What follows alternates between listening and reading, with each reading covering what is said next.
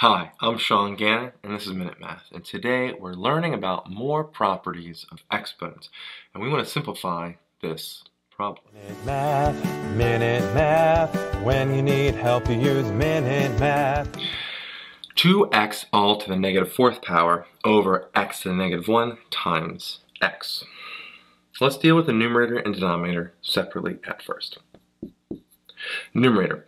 Distribute that negative 4 to both parts here. 2 to the negative fourth power times x to the negative fourth power. Now the denominator. And this one's actually kind of tricky. We have x to the first power here, but they didn't give it us from the beginning, the 1, but we know it's there.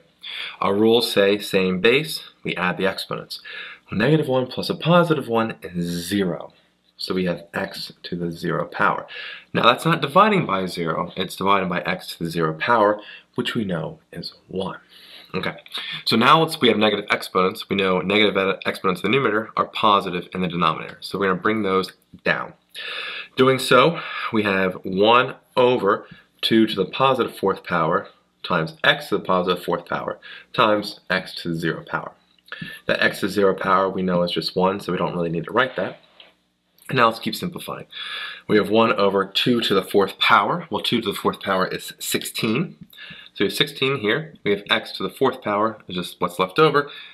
And then we're done. That is our final answer, 1 over 16x to the fourth power. If this video was helpful for you, please subscribe to our channel and like this video.